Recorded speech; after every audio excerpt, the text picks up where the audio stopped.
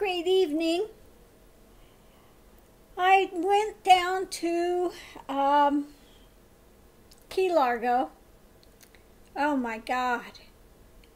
It was like a 5-6 hour trip because the traffic going down there, everybody wants to go down to the Keys for the holiday, for New Year's Eve. I forget, they have the drag queen that comes down in the big high heel down there. People go down there like crazy to celebrate New Year's Eve. So the traffic was just bumper to bumper, and it was like forever. I get 3/4 of the way down there to go see this RV. And I call the guy, and he goes, "Oh, well, somebody put a deposit on it this morning." So I go, "What?" I said, "I spoke with you last night. You knew I was coming, that I'm coming from a long way, He goes, "Well, when I left, somebody stayed here, and some guy came in, and then he said, I didn't even know about it until just now." So there goes that out the door. After a 6-hour trip, it was, useless, basically. So now, again, I'm back to the drawing board. This is not going to be easy, because I don't know about, RVs are so expensive now, and then getting a loan on them I don't think is too easy. So I'm not sure how this is going to work. I filled out the paperwork on the loan thing, and then they want to know, well, where are you employed? Well, I'm on VA disability, so what do you put? Well, I want your employer's name, I want their address, I want their phone number. Well, there is no, the U.S. government, okay? I don't know. Anyway. So, up in the air. I'm still looking, see if I can find something.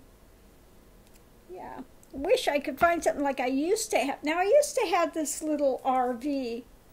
It's maybe, they're small. It was like no more than 20 feet, I think 21.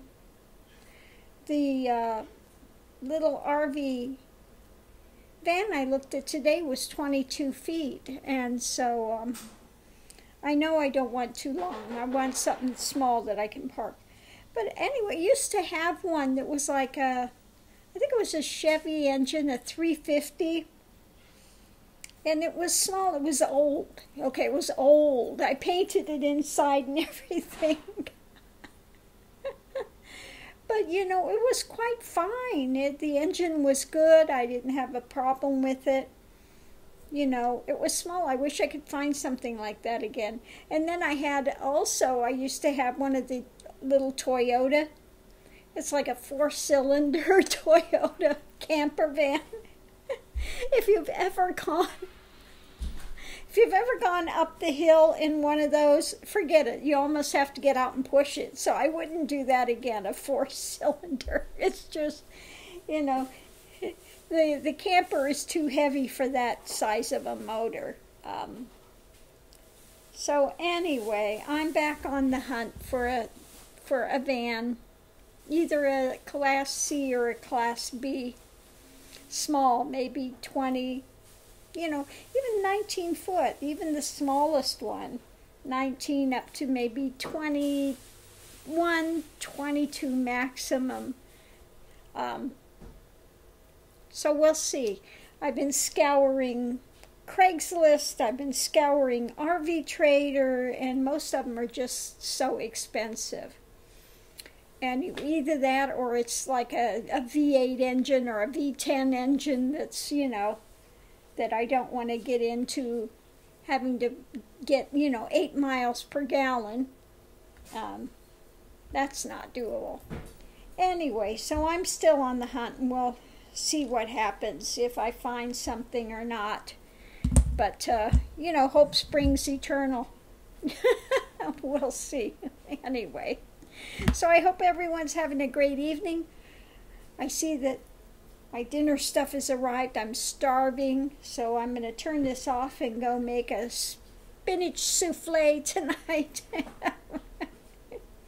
Yeah, big time. Stouffer's spinach souffle. That's my dinner tonight. Anyway, all is good. So I'll see you online. Thanks for tuning in. Hope you're having a great, run towards New Year's.